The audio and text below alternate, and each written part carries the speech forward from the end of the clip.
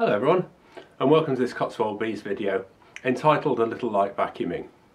Now don't worry, I haven't got a sudden new enthusiasm for housework. It's because this was the first outing this year for the bee vac. And as you can see, a least likely day for actually doing beekeeping, it would be difficult to find. About 6 or 7 weeks ago I woke up, looked outside, and this is what I actually saw.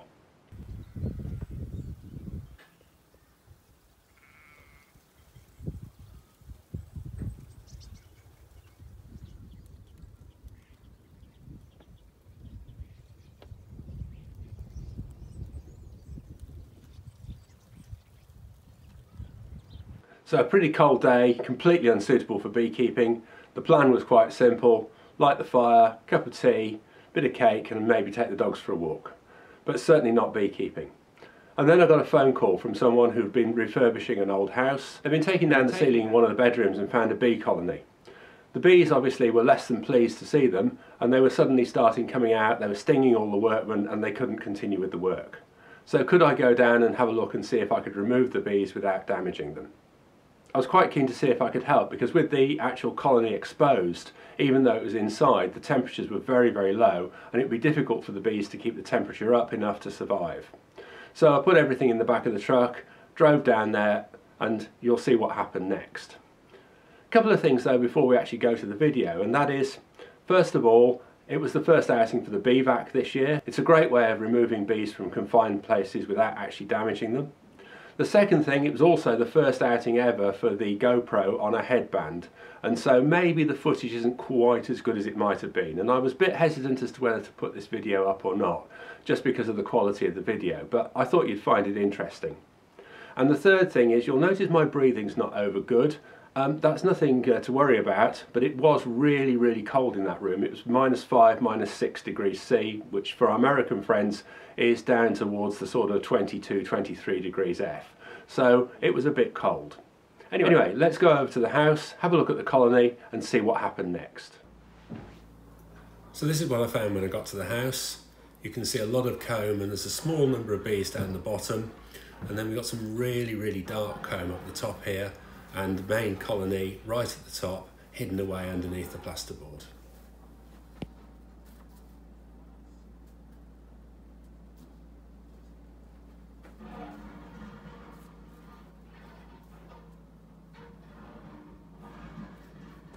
Now you'll see from the video, the colony was pretty well exposed. The workmen had done actually a pretty good job considering they were under attack. At first I thought there were two colonies, one at the top, a big one, and then a smaller one at the bottom. But it turned out to just be a ball of bees at the bottom.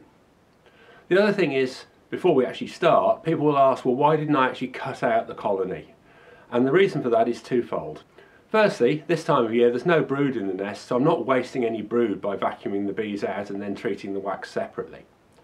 The second and the main reason is, if there's any disease in that colony, it's going to largely be in the wax. So if I can separate the bees from the wax at this stage, then I stand a chance of actually making sure that I can deal with any disease that's there as a result of that colony having been there for an awfully long time. And you can see by the colour of the wax, it's absolutely black. That colony's been there for a long time. The other thing is, you'll hear when I do start to cut the wax out, it's very, very dry. That colony was very close to starving. There was very little honey in there. So actually, probably the workmen did them a favour by exposing them. The next bit of the video shows how I got the bees out, how I got the wax out, and what happened next. Not the most flattering of angles, but good to get suited up properly. When you're dealing with bees that you don't know, it's always good to have as good protection as possible. So a full suit and also the leather gauntlets. These bees were cold, but they were probably a bit aggressive because they'd been exposed, the cold was there, they'd not got a lot to eat, and they had been defending their colony against the workmen. So no chances. Here's the bee vac, ready to be used.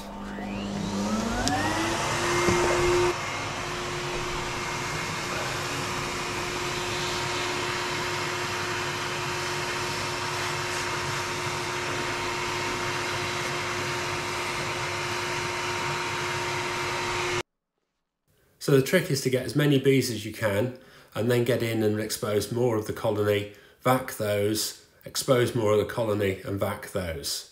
The stragglers, some will fly back to the colony and some will fly to the window, and we'll get those later.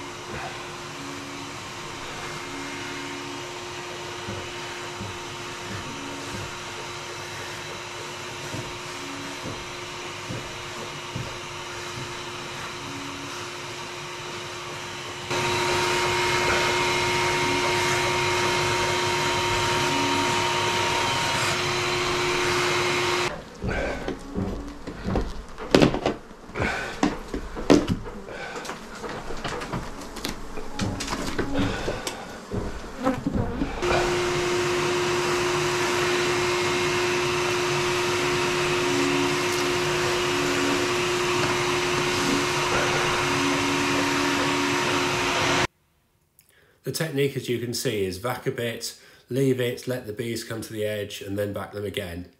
Fortunately here the comb was really shallow, not into the roof very far at all, so it was easy to get all the bees.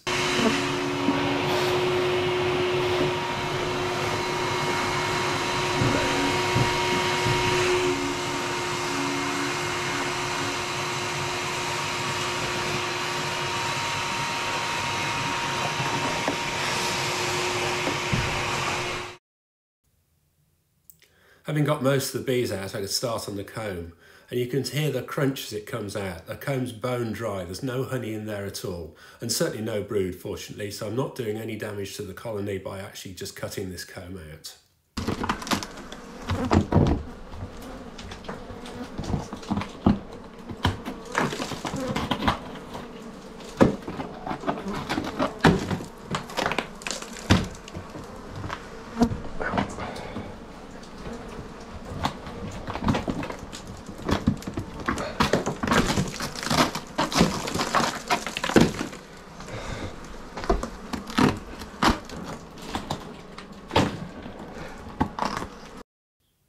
Having cut all the lower wax out, it was then time to start on this really black comb at the top. Not a lot of wax in there, it's nearly all cocoon.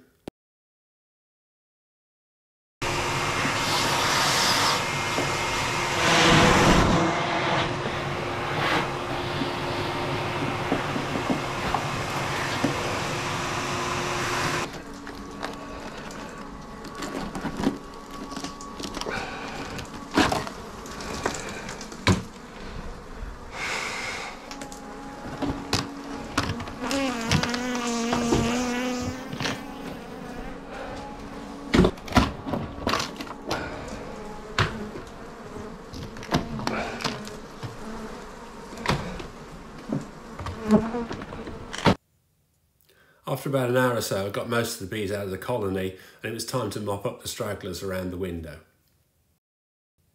Then it was time to move on to see if I could get any honey out.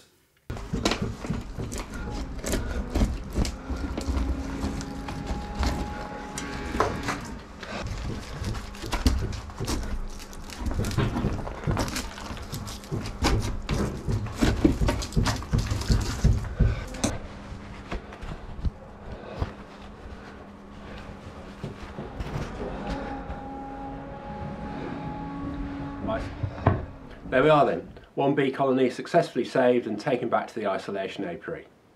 Now I would have liked to have filmed me getting them out of the bee vac and putting them in the nuke box and feeding them, but frankly I was frozen by the time I got back to there. All I could think of was tea and cake, and all I wanted to do is get them out of the bee vac, into their new home, get them fed and get back inside. So apologies for not actually filming that. However, just to end on this video, here's a film of them just a few days later flying freely out of their new home, and I'm pleased to say that 6 weeks later that colony is building up well. It's taking a lot of sugar syrup, they're taking stores, and there's signs of pollen going in, so I think there's a laying queen in there as well. So I think we've had a really successful time getting those bees out and giving them a new home. And the work's going on back at the house, and the workmen, who are absolutely brilliant, a couple of them when I got down there had actually got sort of stings with lumps the size of eggs on their heads. They tell me they're all fine and they're really pleased that the bees are doing well.